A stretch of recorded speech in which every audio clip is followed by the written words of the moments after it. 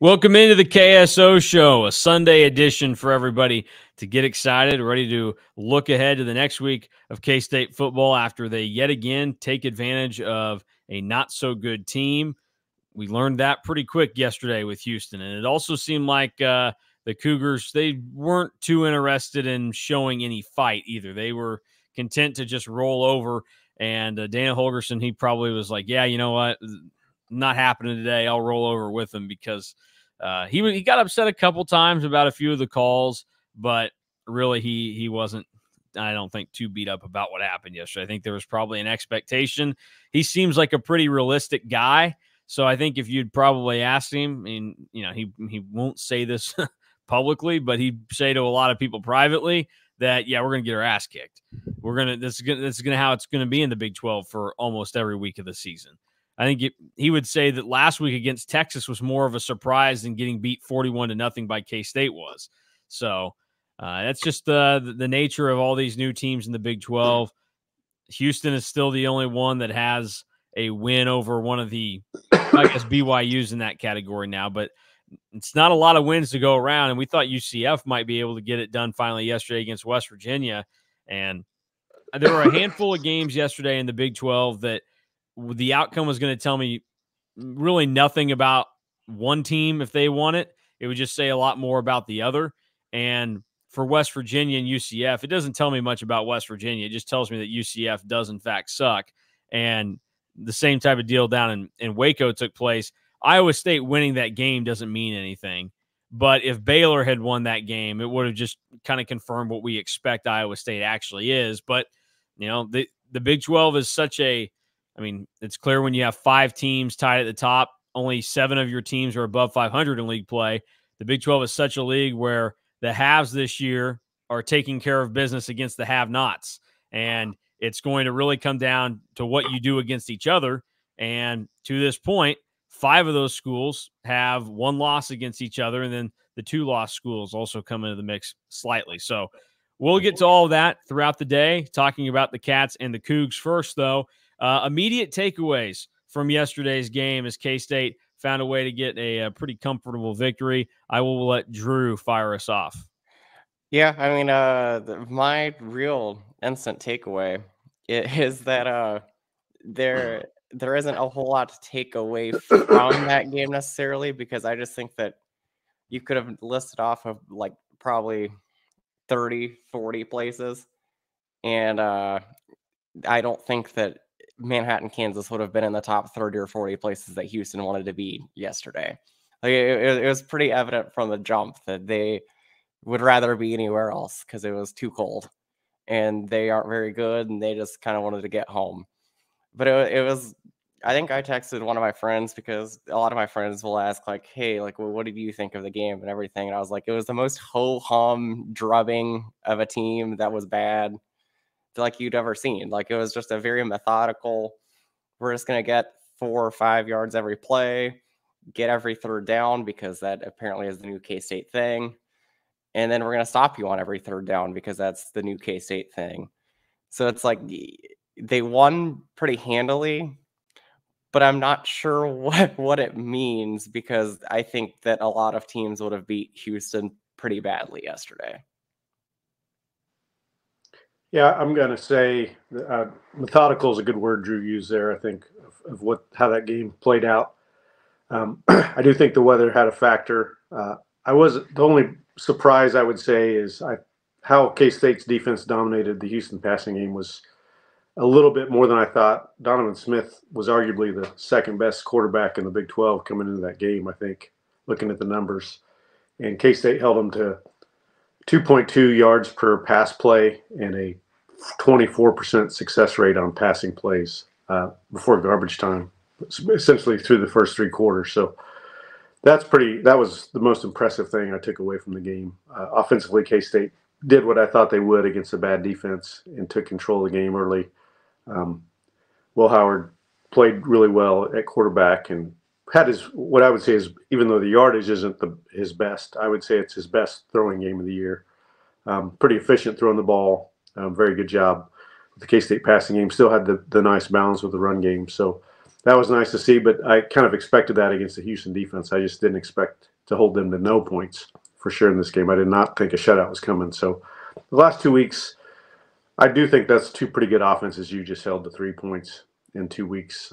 So the defense really stepping up going into next week is probably my storyline from that game.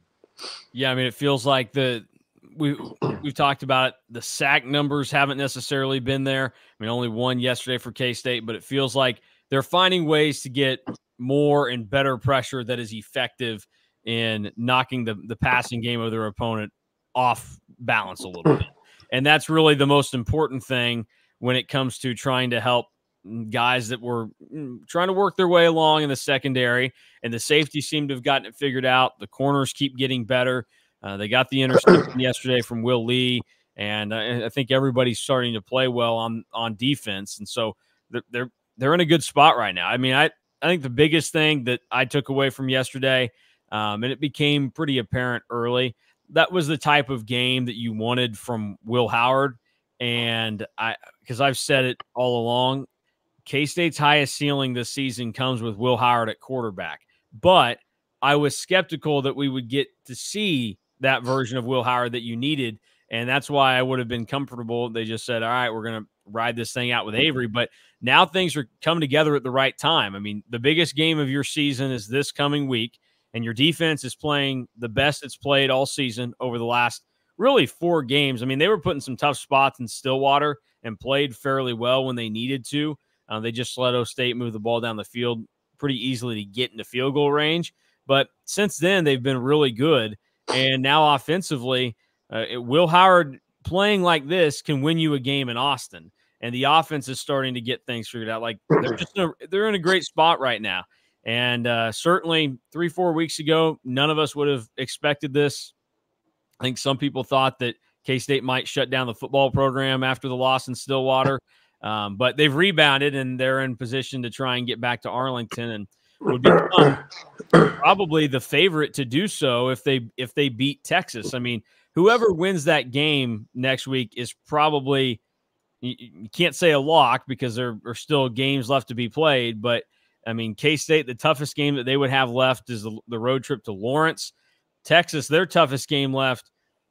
The argument would probably be that it's at Iowa State the next to last week of the season, which tells a lot about their schedule. And then Oklahoma has Oklahoma State next weekend, so that's really the toughest thing left on their schedule as well. So this is a position where it's an important week for K-State. We'll see what they're able to kind of get done, but they've done enough right now, and getting quarterback figured out to where at least you feel like you have a guy going into the game against Texas is really important, because I didn't think that you could go into that doing the whole feel it out. Is it Will? Is it Avery? What you can do in that game, though, is you can have a quick trigger and you can say, all right, Will doesn't have it. Like, we're going to go with Avery. And also, like, Avery still probably needs a role in that Texas game. He's too good not to, and there are ways to use it. And it's not like the Jason Bean, Jalen Daniels thing where you're having to put Jason Bean at receiver because he's that good. You got to get him in the game.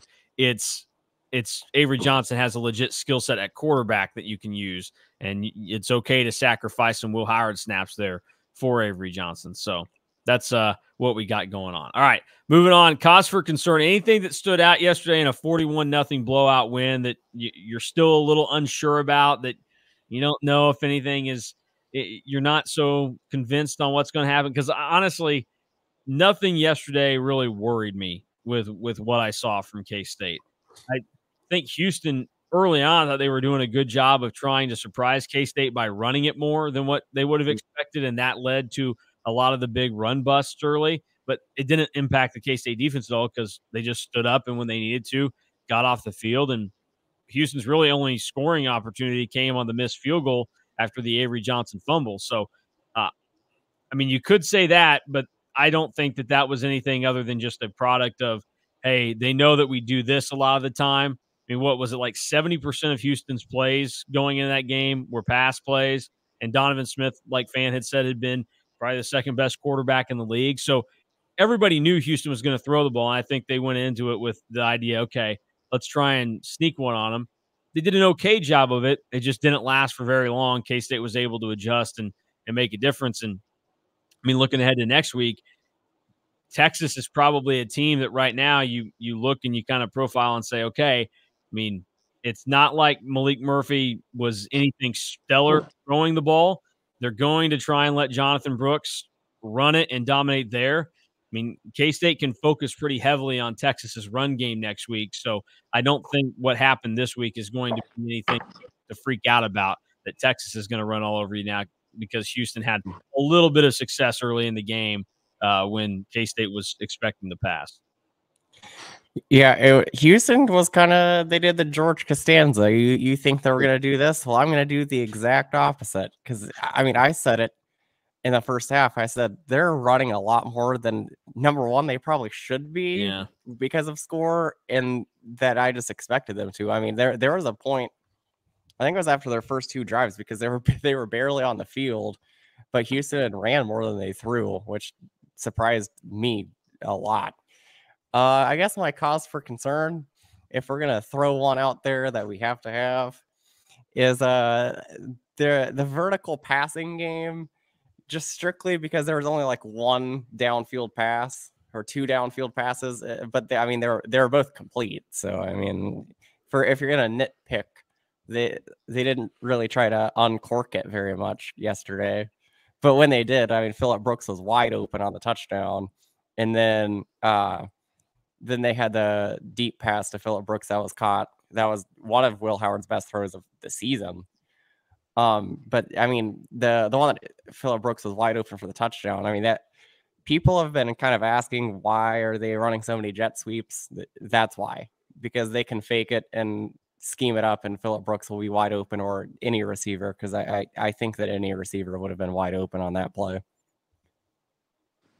Yeah, I'm not concerned about this, but the only concern slightly would be, how does Avery Johnson handle kind of sort of being benched, after one drive in meaningful time in that game, and then Will Howard taking back over. Maybe that was part of the plan in that game. I don't know.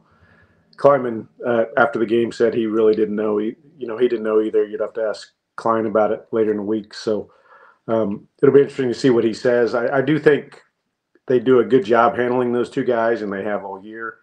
I think we did, you could kind of hear, I think Manchin, you pointed out last week, you could kind of hear a little bit of disappointment in Will Howard of kind of what was going on. So, and after the game, he seemed pretty jovial in his interview. So that's an interesting dynamic. I don't think it's an issue with this team. I think they have a good culture, but does he have the same type of confidence going into the next week if he does need to come into the Texas game after just playing really garbage time drives in this one? Well, I think go ahead, Drew. I meant to say this when after Mason, you talked about the K-State ceiling is higher with Will at quarterback going forward, and it's something that I've kind of thought about, that you're exactly you hit the nail on the head, because K-State is better when Will Howard's going to be the quarterback, because you can pick your spots that you want Avery Johnson to come in. It's a lot harder, I think, to have a package for like Will Howard to come in. Yeah. Where like if it's short yardage, or like you just need a spark and you think that you need a big play, that's when you put Avery Johnson in. It's harder to pick with Will Howard. And that's not saying that Will Howard has been bad, because I thought that Chris Kleiman was pretty on point with that. That was one of Will Howard's best games of his career yesterday. But I think that the ceiling is higher because you can do more things with Avery Johnson that I think that can surprise people than if you put Will Howard in. Well, yeah, I look at it as this, like there is certainly that element. Like if you go to Avery Johnson as your quarterback, there's not a realm in which Will Howard should play in the game in my eyes, because you're not going to do something different to surprise him. I mean, Will Howard can run the football, but he's not a runner. It's just, it has to be there for him, and it has to kind of be predicated on he's in there doing all the other stuff over the course of the game. So like, the stuff that Will's good at is like, it's 3rd and 4, and you're just going to have him shift around, and there he goes past one of the tackles. You can't really do that if it's like, okay, Avery's in the game, he's playing quarterback, and then one play, hey, Will's really good at this. Well, Will is really good at that because he's got everything else that he can do. And I look at it this way, like, the reason I say this, it's not just the fact that you can't throw Will in there for a couple plays and have like special packages for him like you can Avery, but it's also just I would rather have a guy that's now playing his 4th year of college football at quarterback than a true freshman, even though we know how wildly talented and impressive Avery Johnson has been early. There are still going to be moments where it just doesn't click. Now, yesterday, I don't know. I think that the fumble thing, that was probably more about also how Will Howard was playing in the game and things were going well. They just said, okay, well, we kind of disrupted the rhythm there. Let's not play around anymore. And so they went back to it. I don't think I mean, the fumble certainly had something to do with it, but not everything. But you just that's going to happen. There are going to be mistakes. And Will Howard, we know, can make some throws. He can make impressive throws and do some really good things for K-State, because we came in this year thinking that he could be, an NFL draft pick, one of the best quarterbacks in the Big 12. And it kind of fell off. It tanked. But that guy is still in there. You don't just do it for 7 games last year and not have the ability to do it anymore. The ability is always there. It's just a matter of if the mental side is going to go into it and if he can process the game still. And it appears that he's getting back to that point. And I think a lot of it probably has to do with the way that some of the other guys are starting to play for K-State. And I think for the most part has something to do with how the offense is starting to go. And I think that they are now finding kind of a rhythm and an understanding of what they are and what they aren't. So let's dive into our big topic of the day. Very simple question. Is 2022 Will Howard back? Is the Big 12 champion quarterback ready to go, back to his form? And then we'll dive into some of the bigger stuff that comes off of that in a little bit. But where is Will Howard in relativity to where he was playing all of last season when he got into games? Go ahead.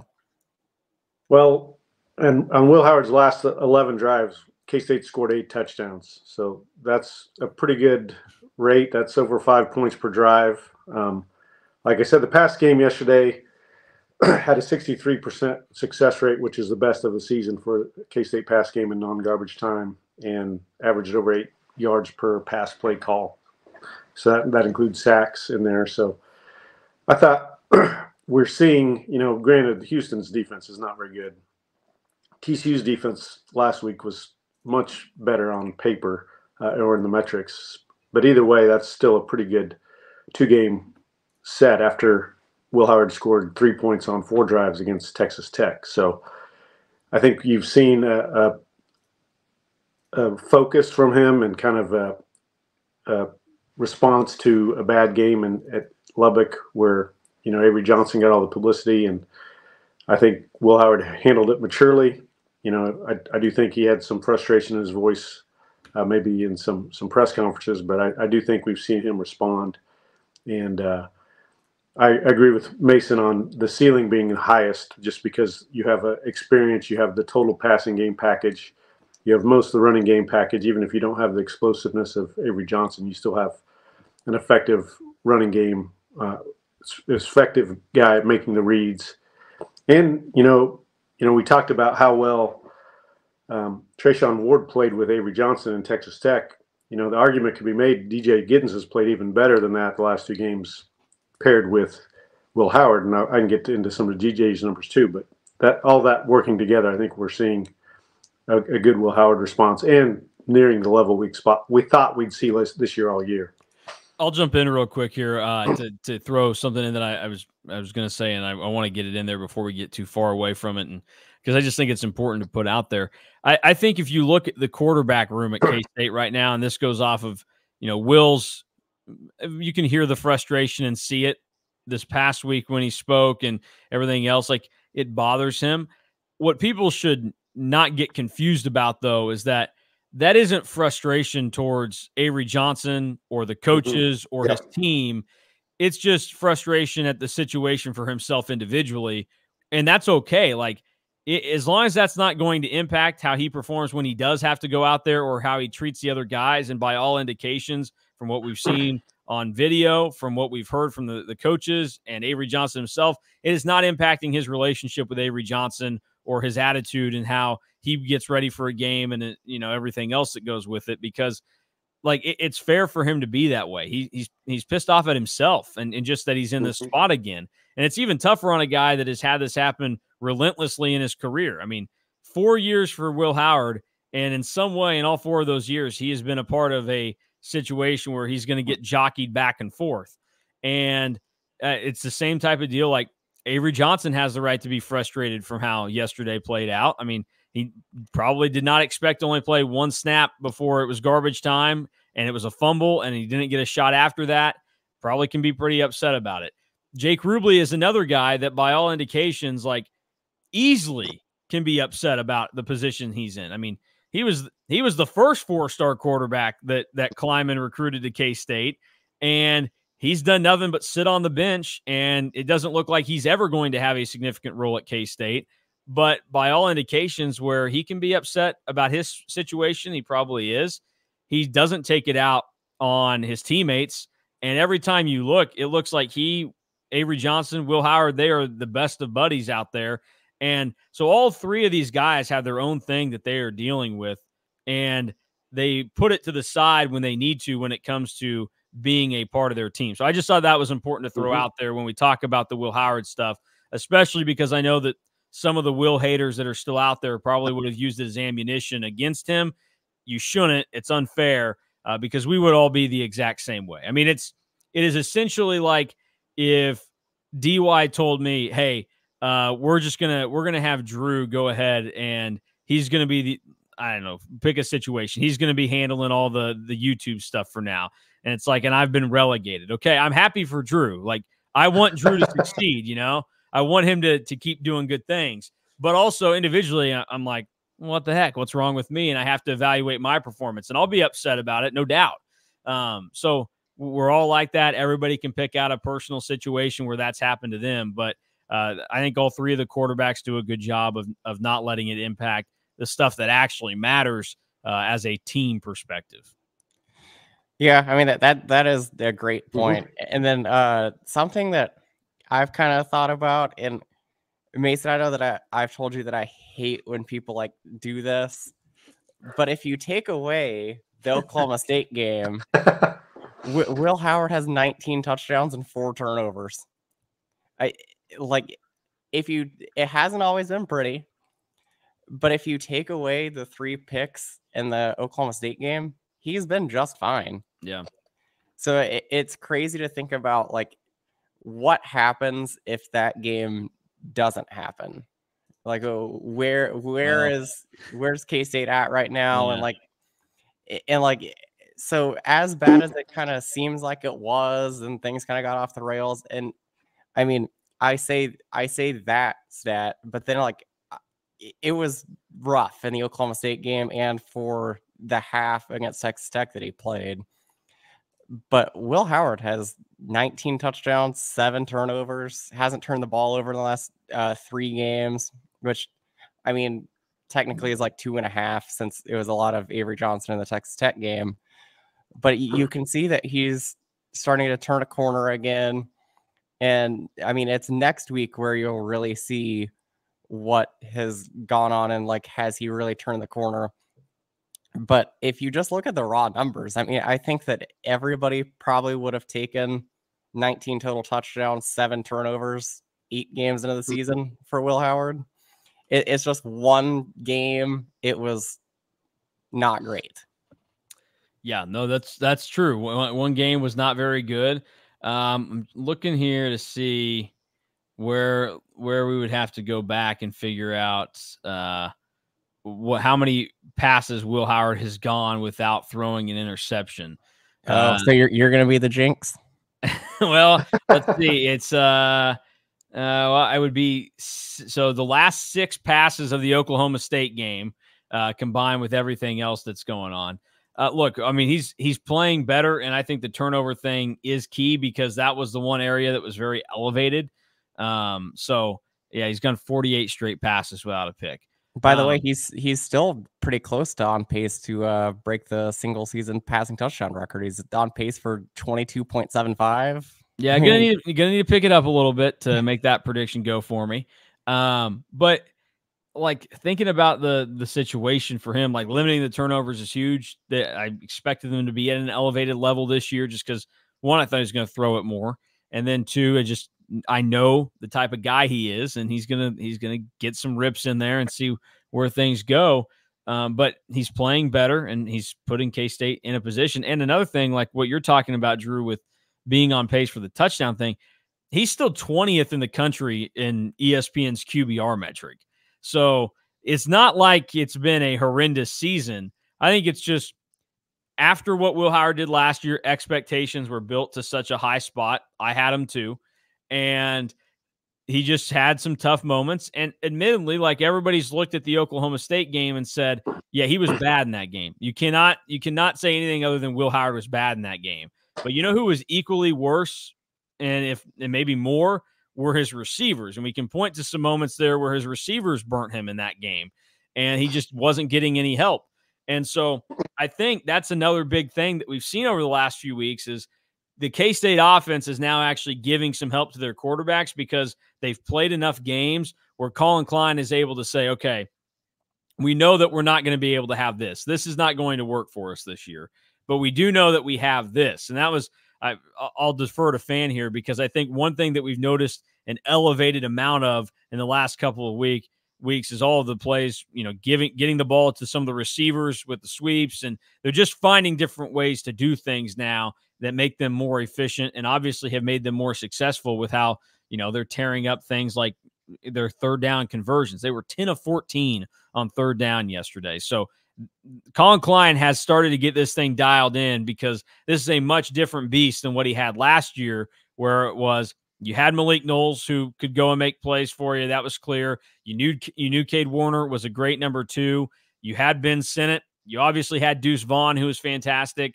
And you don't have those things this year other than Ben Sinnott. And so you're having to kind of feel your way through it. And it took a while because they just had a lot of guys that weren't what they expected them to be. And now that they figured it out, they're kind of rolling on. Yeah, K-State ran 7 jet sweeps the first 6 games combined, and they've run 10 the last 2 games. And I think we've seen, Drew, I think you mentioned, or DY mentioned how hard Jaden Jackson runs on jet sweeps.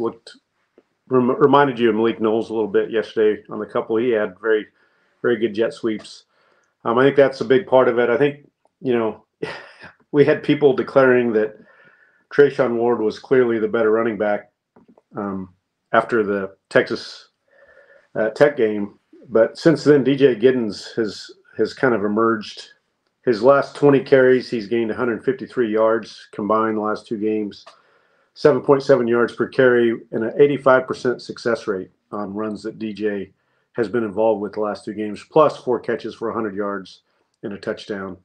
Big third down conversion yesterday on a running back screen, something we don't do often, but was effective. So DJ Giddens emerging, a little bit more power run, I think, the last couple games.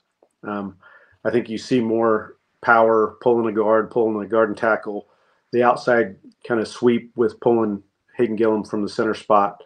You've seen that a little bit more the last couple games, and you've seen it be successful. So those scheme changes, some of that's dictated by the defense in the front. You're seeing both last 2 weeks. Houston, they asked Will Howard after the game, did they see the defense they thought they'd see that they threw out against Texas to kind of slow down Texas's running game? And Will was like, no, it was completely different again. Sounded like it was more of a 3. So the last 2 weeks we've seen an odd front, 3-man front with both TCU and Houston. So, some of your game plan and how much you run power versus zone is going to be dictated by that as well. But in any case, that combination of jet sweep, power run, and DJ Giddens kind of stepping up the last couple of games has been a pretty good combination of things to help this offense. That was already pretty good, but now, has scored over 4 points per drive the last 2 games, which is super impressive if you follow that stat. I think another thing to kind of throw in here is they've also started to figure out which guys to get the jet sweeps to, where early on it seemed like it was pretty much Phillip Brooks. I mean, Brooks has 5 carries on the season, and 4 of them came in the Oklahoma State game or prior. So he's only had 1 in the last 3 weeks, and it did go for 10 yards against TCU. But they're using Keegan Johnson to get the ball into his hands, because that's the weird thing about Keegan Johnson, who was out because he was banged up yesterday. But when he's been out there and the ball gets into his hands, he looks like the guy that we were promised. He looks like the guy that, could do some serious things for K-State. But he's just had issues staying on the field, and it's been tough to get him the ball. But they started to get it to him in the sweeps. I thought against Texas Tech early on in that game, he had a really good one. I think maybe when it would have been when Avery was into the game and they scored that touchdown on the first drive, or this second scoring drive of the game, I mean. And then obviously Jaden Jackson, like you guys are talking about, has found a niche there. And we saw Jaden Jackson earlier in the season when they could get the ball to him, he was making good things happen. So I think just as much of the success that should be credited to Will Howard should also probably go to Colin Klein for finally figuring out, okay, this is how the pieces that I have for this offense this year are going to work. And moving forward, Fan, you're much better at this than I am. Moving forward, is this more of an anomaly for what we'll probably see from Colin Klein's offense, and that it'll move back to something a little bit more, I guess, what they maybe tried at the start of the year, and be different? Because this seems like more of just a product of, these are the pieces we have. They can't do these things, but they can do these, so let's do it, as opposed to the trend for what's going to continue for however many years he's the offensive coordinator at K-State. Well, I think that's a good question. The other thing we've seen the last 3 games is the running game has been 64% or more of the offense in every game, whereas early in the season, through the first 4 or 5 games at least, we were throwing it more than half the time.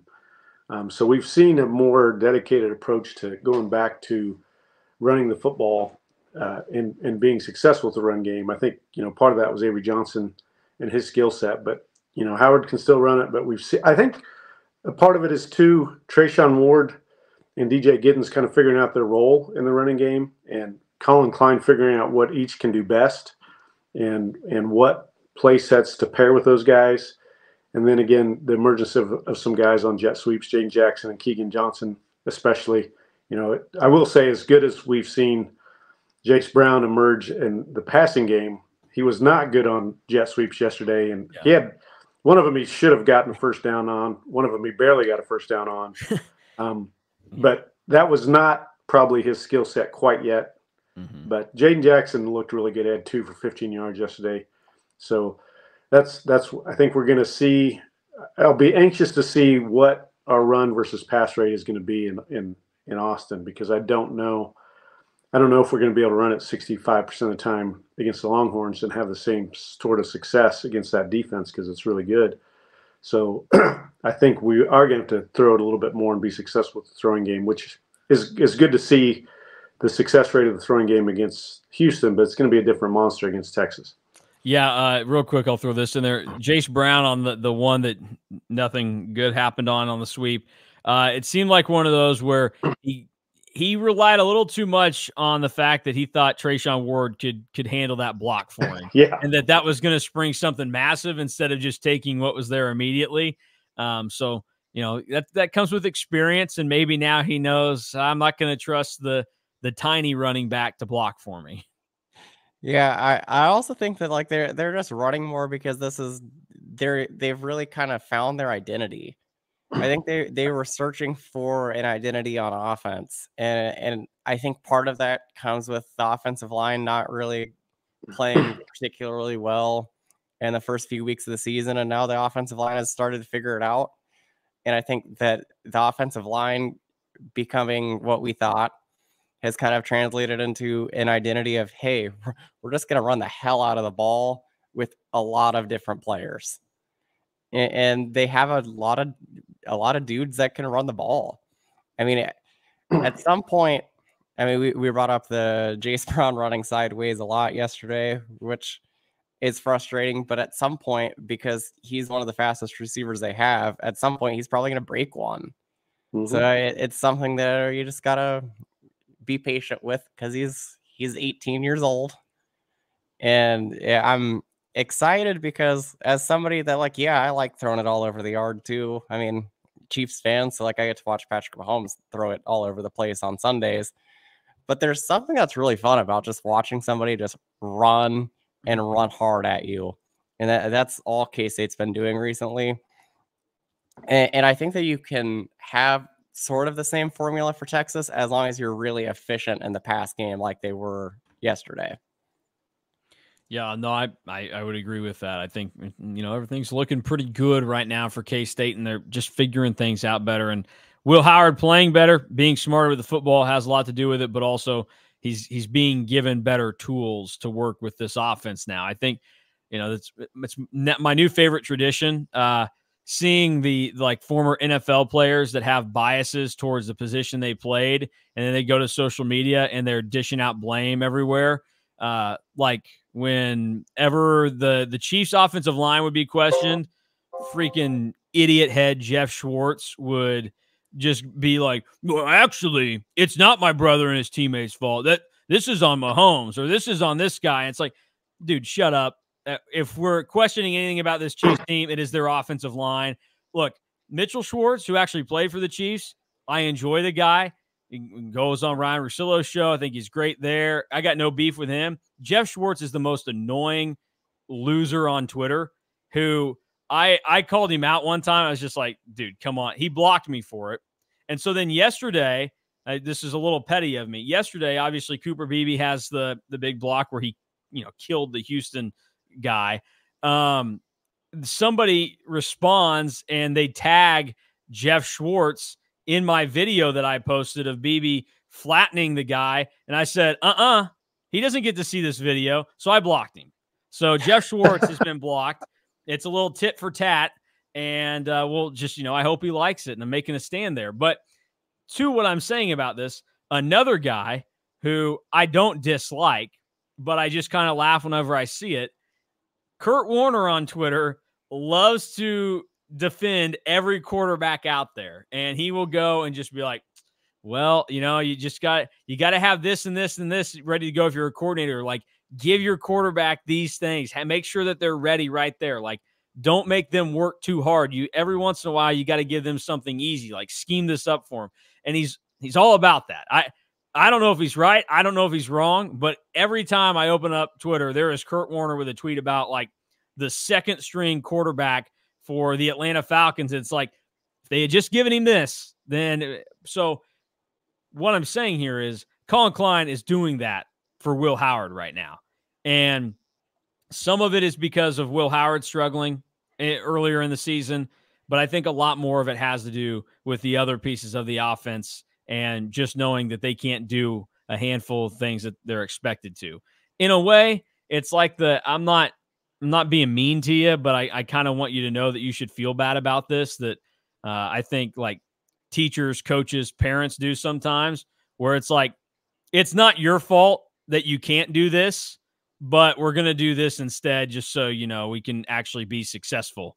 And I think that's kind of what's going on here for the K-State offense, and it's working for right now. So we'll just leave it at that. All right. Anything else from the game against Houston that sticks out? Because like we talked about, trying to find some overarching thing to talk about from this game other than quarterback is really tough to do. K-State dominates 41-0. They're 6-2.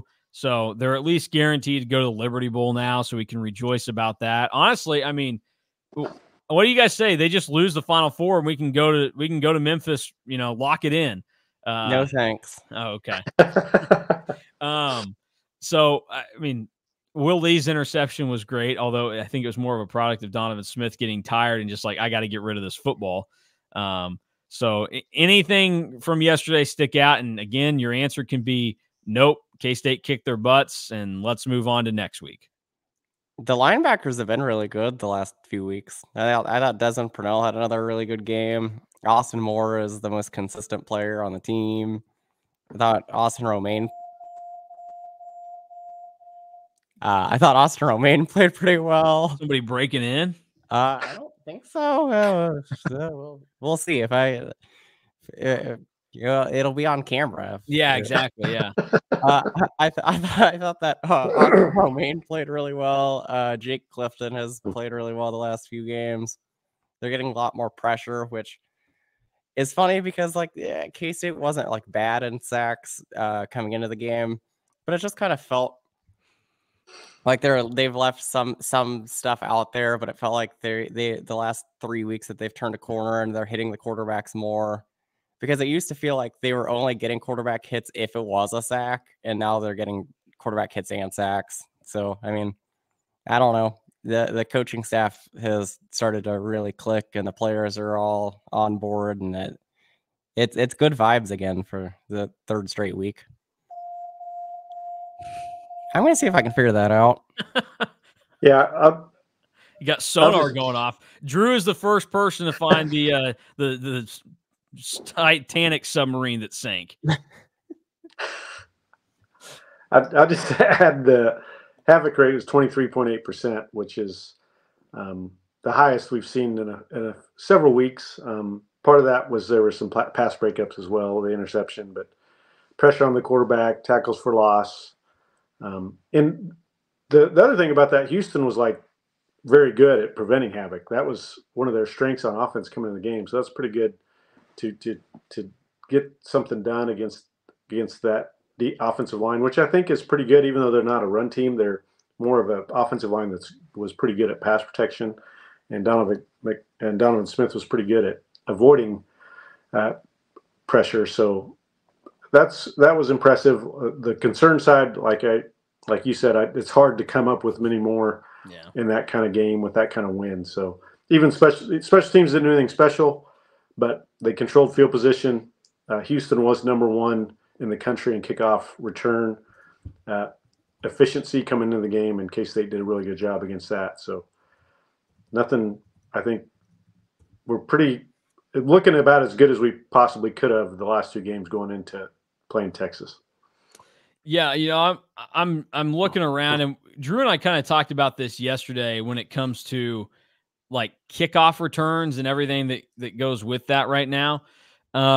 There really aren't a ton of opportunities anymore with the way that the rules are set up.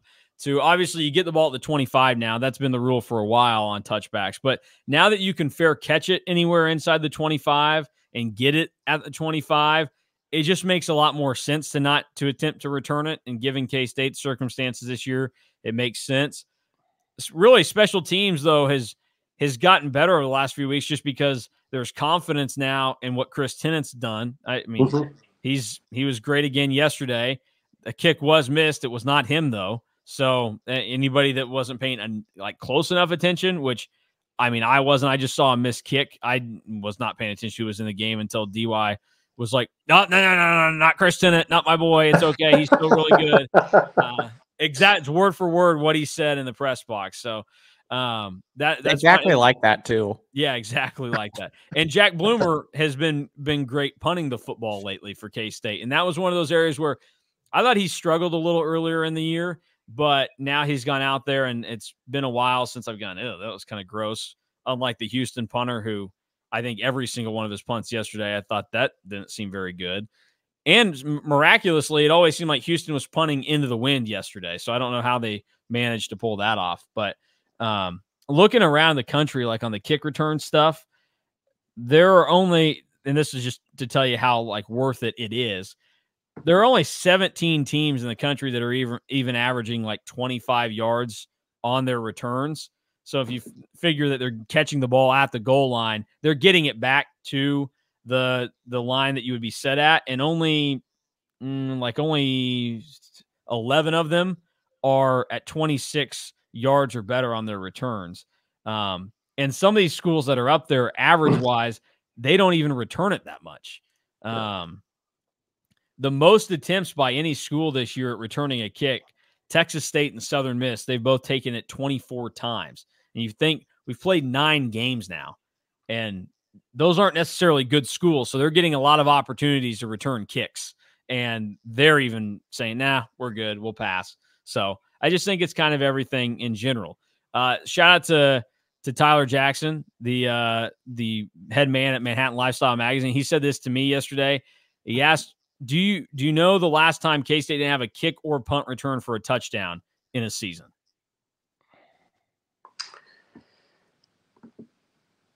I have it somewhere, but I know the answer. This is a trivia question for you guys now. He gave the trivia to me. now I'm giving it to you guys. So I'll say, I'll go 0-4. That sounds like a bingo. safe. Bingo. It was 0-4. So I'd say that sounds like a Yep. safe bet because it was like, yeah, Snyder 1.0s fall off because Prince had good returns too, and then Brandon Banks was still there in 09. So Yep. But I mean, you're exactly right that I just don't think that it's worth it to return kicks that much. I mean, we'll get into it when we talk about the whole Big 12, but I wonder if the OU kick returner is regretting returning that kick for no reason when he got back to the 25 and they lost like 8 seconds on the return. I think OU is probably regretting a lot of things about what they did yesterday or didn't do. But yeah, that was not the kick return stuff. It's not worth it if you don't have the right guy back there anymore. You don't need to force it either. Like in the past, it made sense to try and work as hard as you could to make it happen. But it doesn't make much sense, especially with how K-State's offense is rolling right now, where wherever you put them on the field, it feels like they're going to be able to go down and score and move the ball. So that's just something to kind of keep in mind. Real quick, we will dive into a look at this week's Big 12 action in our College Football Outsider. Take a peek at everything else that took place around the league. K-State now tied for first place with every other school in the conference after quite the weekend. K-State got their big victory, 41-0. KU surprises Oklahoma. I hate myself for this because all offseason and leading up to a couple weeks ago, I kept saying KU is going to win that game. KU is going to win that game. And they did. I had changed my mind after Oklahoma played like crap last week against UCF. I thought there's no way they do it again against Jason Bean. They should be able to handle this thing. And they didn't. They played like idiots. They played like the frauds that I've always assumed that they might be with Brent Venables after what we saw last year. So bad loss for Oklahoma yesterday. The Big 12's playoff chances probably gone at this point. A one-loss team in this year's Big 12 probably doesn't deserve to be into the playoff. West Virginia takes care of UCF 41-28. UCF still looking for that first Big 12 win. Texas dominates BYU 35-6. Malik Murphy didn't really have to do a lot in that game. Texas's ground game was good. Steve Sarkisian wanted to take it easy on BYU, but they just couldn't score. And then Iowa State handles Baylor. Iowa State had the lead from the get-go. Baylor was never a threat. And then Oklahoma State used a big second half to just blast Cincinnati. Ollie Gordon went over 200 yards again, was fantastic. So that is week 9 in the Big 12 in the books now. I'll start with Fan. What is your big takeaway from this week in the league? Well, I do. The KU win was impressive just because of the way they did it. They pretty much Jason Bean made the play that he seems to always make and threw the interception, and OU had the ball at midfield. Really, all they had to do is get a first down, and the game's over. And you're going against the KU defense, who's not very good, but they kind of stepped up in that moment. KU got another ridiculous defensive touchdown, which they seem to get often this year. Yeah. So that was, an impressive win for them. I do think some of it was Oklahoma not looking very well coached in that game. Not to discredit KU, but Oklahoma looked super conservative and not very aggressive at times, and I would not expect that from a Venables coach team. So that was a surprise. The newbies are now a combined 3-17 in the Big 12. So it's been a struggle. BYU probably the best, looking the best. UCF not getting beat that badly by West Virginia was a little bit of a surprise to me. I thought they'd put up a fight and at least give them a game. UCF was the team we talked about on paper coming into this year should be the best of the new teams, and I think they're getting beat up. I just noticed, even listening to Dana Holgerson after the game, he said this is Power 5 football about 48 times, I think. This is the Big 12 or this is Power 5 football. So I think the reality of how hard it is to play Power 5, even when they get to play each other, which they haven't played very much. You know, we do get the exciting UCF Cincinnati matchup, the 0-5 teams. Someone's got to win a game. Someone's going to get a win. So, but I do think it's reality for those schools. It's like, man, this is hard, and I think a lot of their fans are going, "Wow, what did we sign up for?" Maybe. So, I'm actually kind of rooting. I hope everybody stays healthy, stays alive. But I am rooting for a surprise 2023 COVID outbreak that cancels that game, and so neither of them get a chance to beat each other, and they just can both lose out this season because neither team deserves a win the way they're playing right now, and so it's unfortunate that one of them has to get it. Real quick on KU, they are now tied for the lead in the country in defensive touchdowns this season, I believe. I think, let's see, I think they're up to 3 or 4. They're second. They're tied for second with 3. The only team that has more defensive touchdowns this year than KU is the team that's cheating and knows what's coming on defense in Michigan. They have 4. So that's the kind of rare air that KU is in. They've either been so good or so lucky this year that they are challenging the team that is cheating and literally knows what's coming for defensive touchdowns. And it kind of goes to Chris Kleiman's talked about it. You've talked about it, Fan. Like, there's a lot of luck involved with turnovers, and KU's luck this season has been really good because you think about the games in which they've gotten them now. They have the one against Oklahoma that proved big. I mean, it gave them the lead from the jump, energized everybody, and obviously they win by a score. It goes on. But they had 2 of them against BYU in a game that they won by 11 points. And that's another thing where just like, if you're going to make the mistakes, you can give the game to KU. But if you don't make the mistakes, KU is going to make them and give it to you. And if you have the run game, you can do it. And that's honestly probably my biggest surprise from yesterday is, I mean, Oklahoma ran for 269 yards on KU. 5 of their touchdowns were on the ground, and they still somehow lost that game. And it's all because they were stupid with the football. On the kick return, Dylan Gabriel has the pick 6 he throws.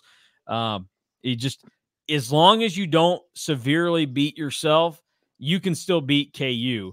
And I think that's honestly the biggest thing that's changed now with KU football is, number one, they're good enough to where they can find their own ways to beat you occasionally, but they will also now be good enough to take advantage of your mistakes. And the game doesn't come so easy to your opponent, where we always had talked about in the past where if you didn't take KU seriously, or at least I always viewed it this way, and you went into a game and kind of screwed around like Texas did that, a couple of times against KU, they can beat you because they've always kind of had the skill position talent to be up there and do some things in the Big 12. But now they've got actually, fans said we could see the bad coaching from Oklahoma. We can see the good coaching from KU, and it's made a massive impact. And I think that's kind of what the big deal was yesterday. Yesterday, good coaching beat poor coaching. And it should work out like that a lot more if sports were totally fair. And so I think, people probably hate this in some way, but it was nice to see that OU got penalized for all of their dumbness that went down yesterday. And a lot of that falls at the feet of Brent Venables, who, outside of that big win against Texas, where we know Red River, whoever should win that game, it doesn't matter when they go to the Cotton Bowl. Everything else has just kind of been similar to what we expected this year. And Oklahoma just blew an easy path to the playoff because realistically, they probably have the easiest schedule in the Big 12 this season. And they blew that opportunity. So as much as I would have liked to have seen Oklahoma finish off KU there and break the Jayhawk hearts, I also, as we get further away from that game ending, enjoy that Oklahoma lost that game more and more, and will continue to enjoy that. And now Oklahoma, and they're going to go a long time before they get to have a win against one of the Kansas teams, because both schools finished off with wins on their way out. Also, that means now that K-State has, out of the Big 12 schools, the longest active win streak against KU. Oklahoma had won 18 straight. That's gone by the wayside. K-State is there. Anybody know who is second in that win streak race against KU? They're a year off of K-State. They're one game off of K-State's current streak. Oklahoma State. Yeah. Not Oklahoma State, because KU beat them last year. Oh, that's true. Yeah. Yeah. Prior to that, I think it would have been Oklahoma State, but it is not O State. So, of the current schools, obviously, some of them have not been around long enough, and the ones that are getting close to 10 years in, they've lost recently to KU. So, I'll give you guys each one more guess that you can throw out there. It took me a while yesterday to come up. It is Baylor. Baylor. Huh. Yep, it is Baylor.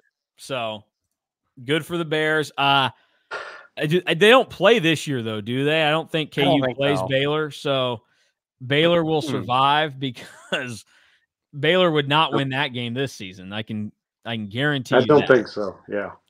So, all right, Drew, your thoughts from the Big 12 yesterday. Yeah, I mean, sticking with OU, KU, because I think that's kind of the biggest game of of the day in the league. It kind of seems like OU the last 3 weeks, because they had the bye week after Red River, just sat around and got fat and heard how good they were and how that they might make the playoff and how they were going to run the Big 12. And they kind of, I said after the game, probably something I shouldn't say on air, so I'll say the PG version. They effed around and found out. Thank you. Yeah, thank you. Look, we can get away with a few things here. I don't think I'm going to allow the F-bomb to be dropped on the KSO show ever. So thanks for doing that. So they found out that if you don't bring your A game, you are going to lose. You can get away with it against some teams, but like Chris Kleiman has said, if you don't bring your A game, it's going to be hard for you to win.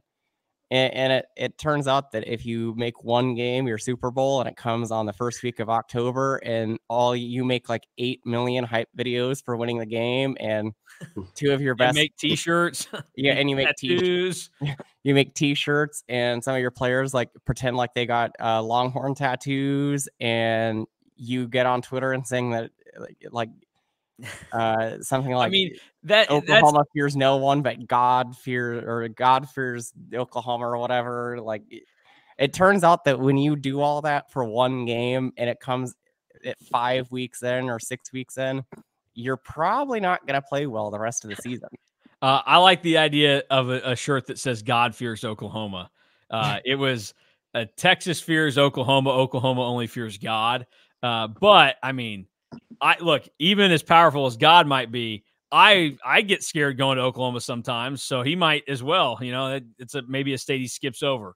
Look, the Oklahoma stuff, you're absolutely right. And the t-shirts and the tattoos is the most 17, 18-year-old, way too into my high school football experience thing ever that Oklahoma did there.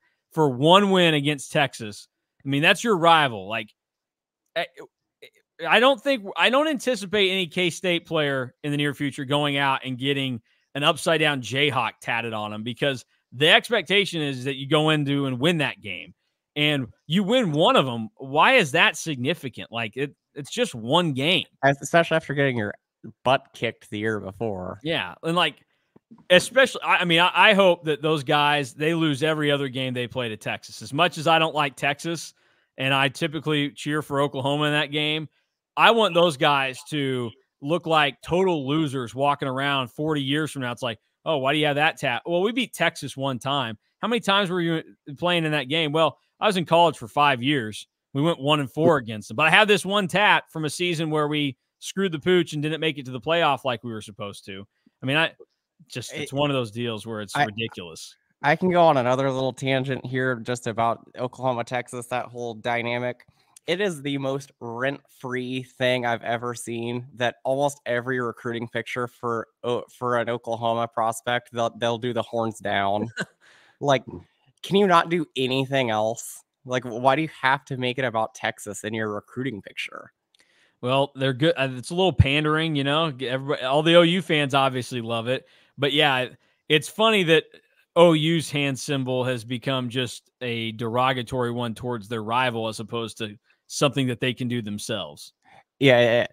I don't know, but the other thing that my major takeaway in the Big 12 is that the top 5 has started to really separate from the not so great teams, and that I think teams are starting to figure it out. I mean, who would have thought 2 months ago that we'd be talking about Iowa State and Oklahoma State tied for the Big 12 lead? Yeah, the top of the league has really started to separate from the bottom, which the bottom is rough. Yeah, the bottom is very bad in the Big 12 right now.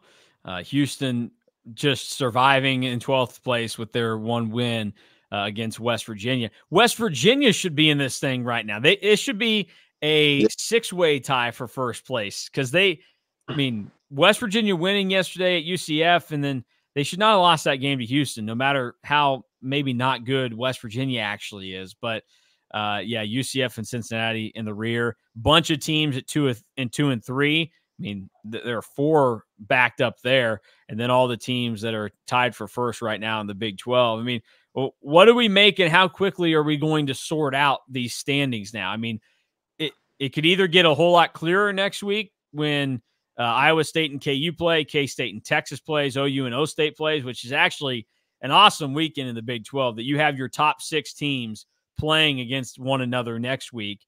But if, some of the right scenarios play out, like if KU beats Iowa State and K-State beats Texas and O-State beats OU, we're still confused as heck because the 3 teams that then would have won, you'd feel like they're still going to have games they can lose on the way. OU and Texas, the schedule is pretty easy after this weekend. And so it could make for a much murkier jaunt to the end for the Big 12. But what do we make of the standings and kind of what awaits next week? Well, Oklahoma State, I would say, has the easiest after this week because they have to play 3 new schools, UCF, Houston, and BYU. So Oklahoma State could benefit, I think, the most from winning Bedlam. Oklahoma has West Virginia, BYU, TCU after Oklahoma State. So that is somewhat interesting. And Texas has TCU, Iowa State, Texas Tech after this game. Iowa State and KU Iowa State has a tougher road because they have Texas and us after playing KU. So that will be interesting. And KU has us left, plus Texas Tech and Cincinnati. So it's in the unbalanced schedule world. It is interesting to see who's got what and who's played who. And, because so far the toughest schedules, Cincinnati and UCF, their combined opponent records for Big 12 play are 16-9. So the teams they've played, part of it is because they played them and beat them. But so it easily makes sense that your worst teams have the best record of their opponents. But K-State's is only 9-16 so far. We've got arguably one of the tougher schedules left, but Iowa State can kind of say the same because Iowa State probably has the toughest schedule in the league this year. Yeah, I mean Iowa State, they've got KU, K-State, and Texas all left on the schedule, so that's tough. And I mean, it's wild that Oklahoma State gets to play all 4 newcomers this year. Yes, because I think you look around, most every other school, they played like only 2 of them. And it's like, you either get these 2 or these 2. O-State getting to play all 4. It's almost like the Big 12 treated them as an afterthought. It was like, well, we actually don't expect much from them this year. They were like us, and they're like, so however you need to make the schedule work, just give it to them. Like, whatever. That's fine. And so the schedule maker, the computer spit out 4 games against the newcomers. A little did we know that the 4 newcomers we knew they wouldn't be good, but I don't think we expected some of them to be this bad. And it's been a gift to Oklahoma State because, if they beat Oklahoma this weekend by some miracle, which it's not out of the realm of possibility in Stillwater, Brent Venables, I mean, fine defensive coordinator, fine player, might not be a so fine head coach. So it could happen, and they could easily be headed to Arlington. The only thing is, as better as they've been, I still don't trust them to go and win a game at UCF and Houston blindly. Like, I still think that that's something where they could screw up, but it'd be really tough to do based on how those other teams are playing. So that's at least something to kind of take into consideration. Yeah, I think that exactly right there, because I think that Oklahoma State probably has the thinnest margin of error among the 5 schools at the top, where if they play their B or C game, they probably get beat and potentially beat bad. Yeah, that's probably a good point. All right, looking ahead real quick to next week in the Big 12, there's the Week 10 schedule. Texas Tech TCU gets it started on Thursday. That'll be fun for a lot of people, I'm sure, to watch. Whoever wins that game, you're going to at least be like, well, there's some hope. And whoever loses, it's going to be burning down the city. Yeah, loser doesn't go to a bowl, probably. Yeah. I mean, that would be Tech's 6th loss. And we know that they have a tricky schedule down the stretch. TCU also has a tricky one down, because I think TCU, after this week, they still have both Texas and Oklahoma on their schedule, if Correct. I'm not mistaken. So that's correct. Yep. So if they lose, they're in a tough spot. Honestly, if Tech wins that game, both teams are probably not going to bowl games, would be my guess.